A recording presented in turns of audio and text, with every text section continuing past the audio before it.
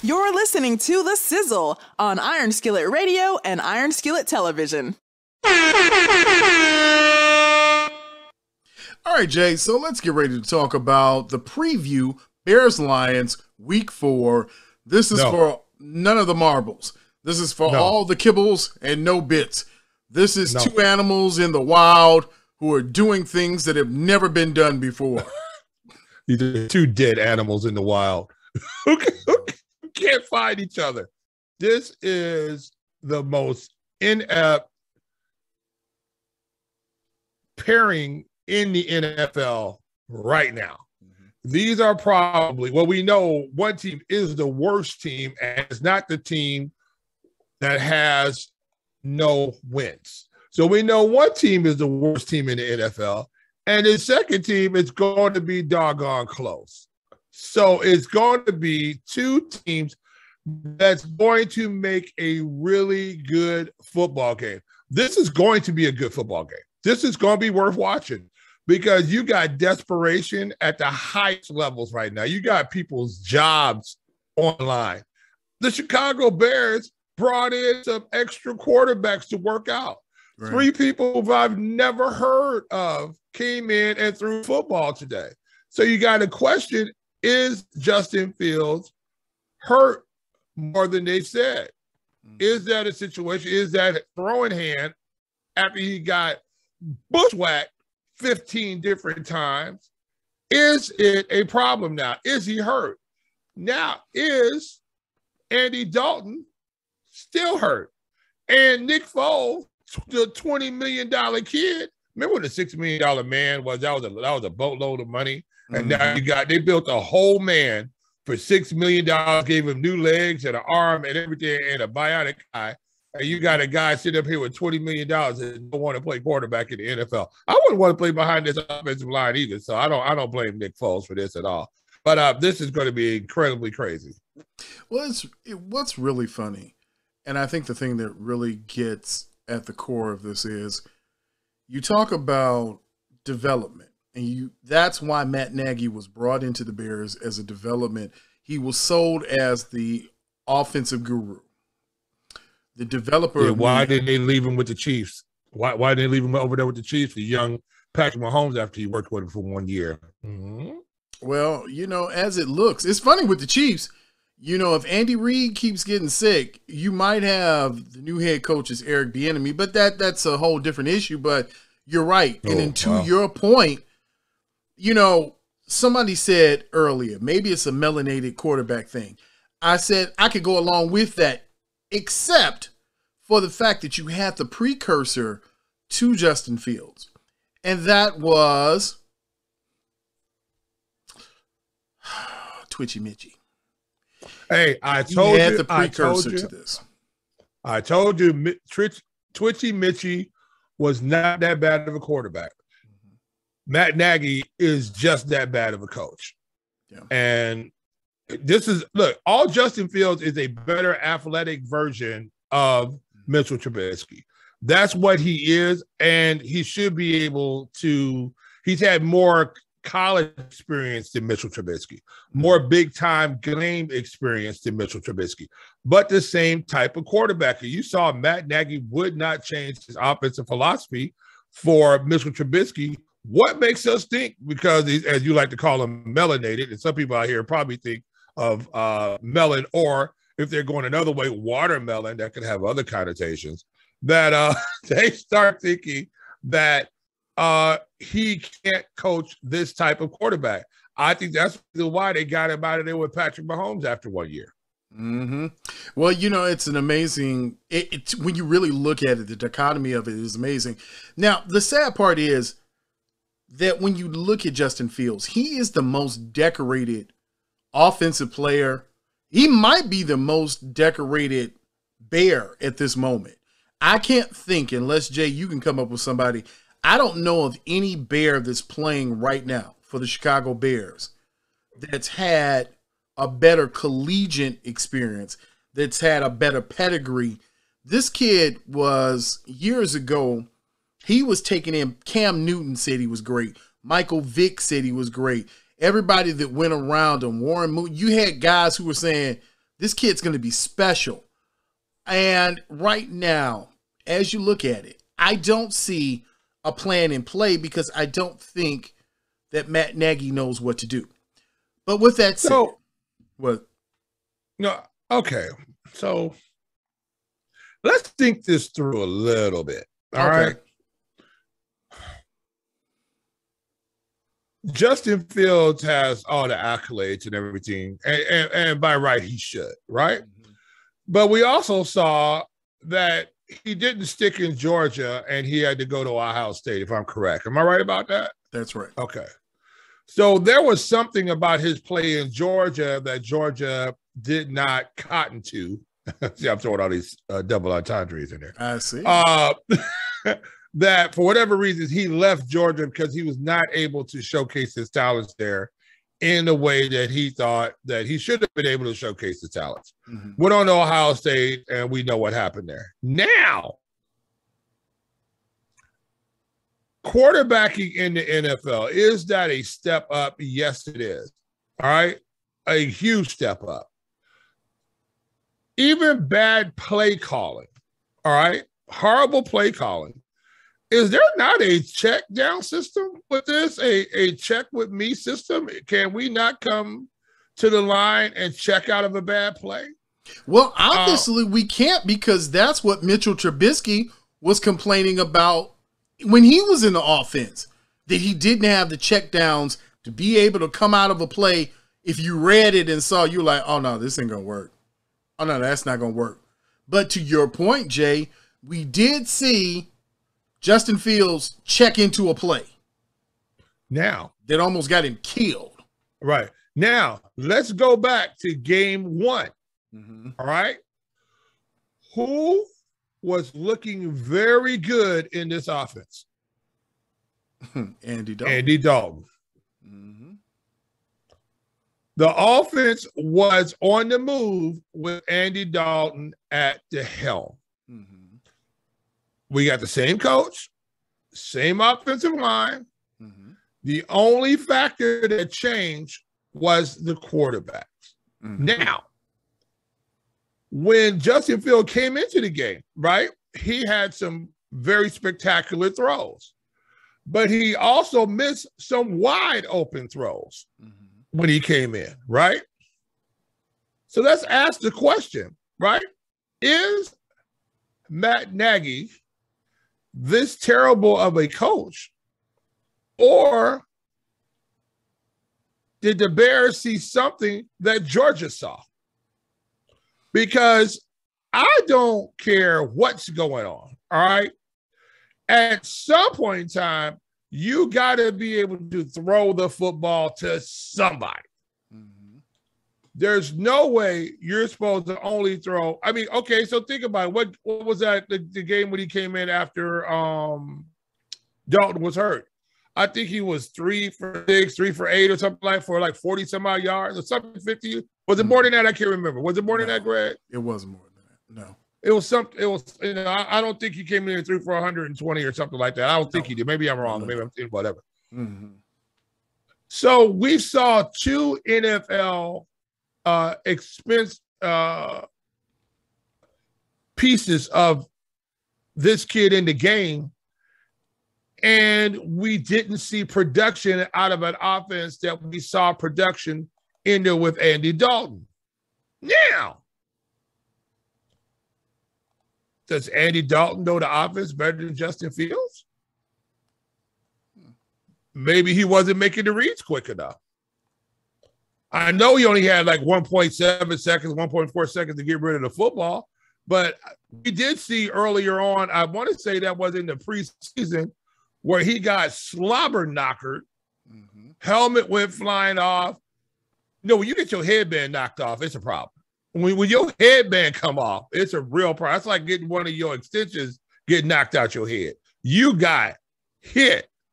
And why did he get hit? Because he didn't slide the protection over there. That's probably one of the reasons why he did not beat Andy Dalton out to be the starter. That might be one of the reasons why Matt Nagy's right now saying any of the 3 quarterbacks could be starting right now. He's talking about rolling Nick Foles out there. I wouldn't be surprised if he does. Possibility. Is this all on Matt Nagy? Or is this a precursor to what we're going to see with Justin Fields, that maybe he's not ready and maybe he's not going to be? Well, I know he's not ready, but we still have to look at the time where we have the issue is what he did while he was at Ohio State. You even saw what he did playing in a national title game under duress. So, okay, let's say in Georgia, just because he was behind Jake Fromm and they weren't giving him the opportunity because Fromm was the incumbent, so he said, okay, I'm out. But you saw at Ohio State against top-notch competition, the rookies that are in the league, the second-year guys, these are guys he played against. And you saw him being one of the best quarterbacks in college football. Just as good as Trevor Lawrence. Just as good as anybody else that you have taken. Different on that one. Well, Justin Lawrence, Trevor Lawrence is getting killed too. He ain't just, but he's not a pure passer like Trevor Lawrence is. I get it. But Trevor Lawrence can't do what Justin Fields can do.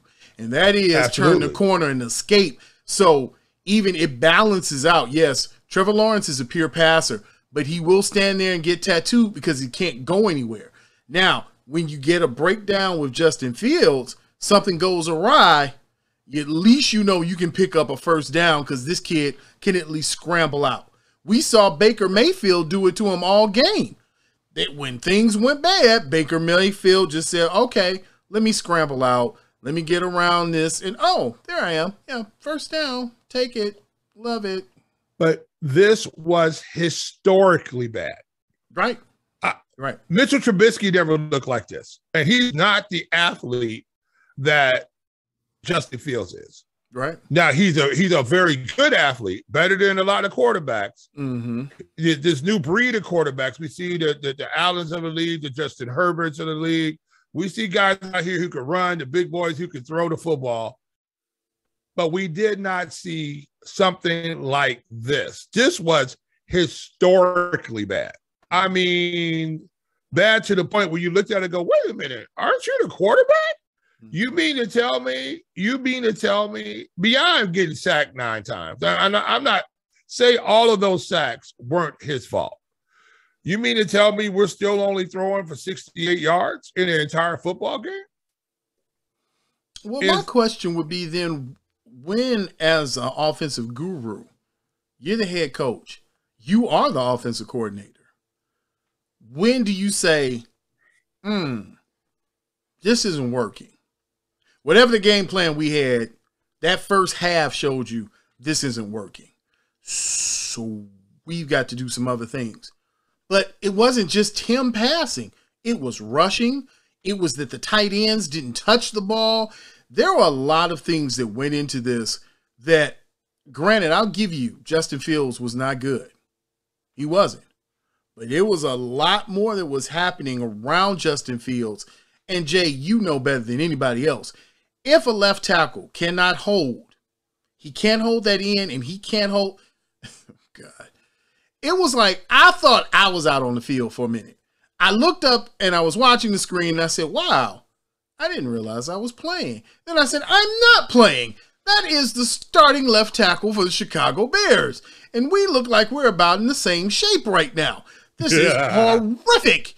And this is what this young man, I mean, there were times you saw there were 3 or 4 Browns draped over him at one time. I don't see how it's conducive that you can even say he was able to get off. Now, with that said, there have been the other games, the other 2 games before that. When you look back at the stats and you say, he hadn't even cracked 100 yards yet. Preseason, not close. You looked and you were like, I don't know. Oh, and another thing, Jay, maybe I'm crazy, but does he like Allen Robinson? Or does Allen Robinson not like apparently him? Not. You saw what Allen Robinson's agent tweeted, right? After that first game, that debacle. 16 more left. That was it. 16 more left with an ellipsis behind it. What does that mean? I'm about this bad mofo. I'm out of here. I'm going somewhere. Tom, how you doing? You need one more? Antonio Brown, you want to kick him out? You know what I'm saying? I'll just live in the garage. I got a quick question for you though. Is this the time that you think about moving an Allen Robinson to see if he has some value? Absolutely not, because you're not going to get anything for him right now because it's a desperation move. And if you do that, you're saying you're bailing on the entire season. And so now you're bailing on your fan base. And Matt Nagy's job hangs on this win coming up this week. Does if he cannot, does yes, it really? I think so. You think it really does? I think so, because this now it's become a national problem. It wasn't Mama McCaskey know what's going on, and she's what, 90-something? Right. 91? I don't even know if she even knows who the people are on the team. I think she's still sort of sharp. I think she still understands, but when she's watching her whatever her morning shows are, it's coming up that Chicago Bears are absolutely terrible. And at some point in time, they're going to look up and go, well, who do we hire? Matt who? Aggie? Waggy? You know what I'm saying? He was supposed to be who? There's a reason why the chefs cut him loose. You know what I'm saying? There's a reason why. Well, I go back to the thing that it's not just Ryan Pace. This still goes back to who's over everyone, and that's your team president. And no, I don't mean one of those McCaskies. I mean Ted Phillips as your operations manager and your head of football. The man who knows nothing about football and has been around football for 30 years and still's learned nothing. So that means he doesn't want to learn. If he only wants to do economics, then you put him over there with the finance people. But when it comes to football things, Ryan Pace is he's a scout. He's a really good defensive scout. Now he sucks on offense, but he should go back to what they found him doing, being a good defensive scout. He can find diamonds in the rough until they become too rough, and then they become corners and DBs who can't tackle. But I digress. I'm just saying there's so much layered into this that I'm beginning to think, Jay, and maybe I'm wrong. Last thing I'll say is I'm beginning to think maybe Justin Fields should not play next week. Oh, they're going to roll him out there, but I'm going to tell you what right now. Jackson to Watkins, that play that happened that caused Detroit to lose this football game, that 66-yarder, they're coming in hunting for bear, and I mean that figuratively, that they are coming in here to get this win. I think what we're getting ready to see right now is an epic meltdown of a proportion we have not seen in Chicago on our worst days with Jay Cutler, on our worst days with Twitchy Mitchie, on our worst days with Sexy Rexy Grossman. It has never looked like this. And I'm going to tell you right now, I think the Detroit Lions are going to come in here. And can I use one of your words? Can I use one of your words? Most definitely. And put the Foom Fox on the Chicago Bears, because they played really well. Detroit played well. They are fighting up there. He has that team ready to play. The Chicago Bears right now, I think the locker room is already gone.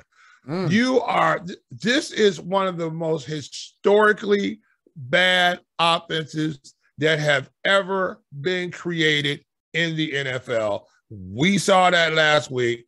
What does anybody make you want to believe that this is going to be any better? It's only going to get worse. And if they roll Nick Foles out there, there might be we might have more sacks than rushing attempts.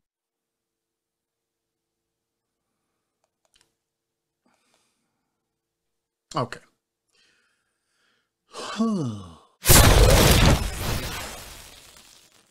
Remember to look for our exclusive interview with Coach Angela Hamblin Blakely from the region. You know who only does it the way we do it, which is the Sizzle, right here on Iron Skillet Radio and Iron Skillet Television. Make sure that you follow us on Twitter, Facebook, and Instagram at Iron Skillet Sports. And remember to like, share, and subscribe to Iron Skillet Sports on YouTube at Iron Skillet Sports.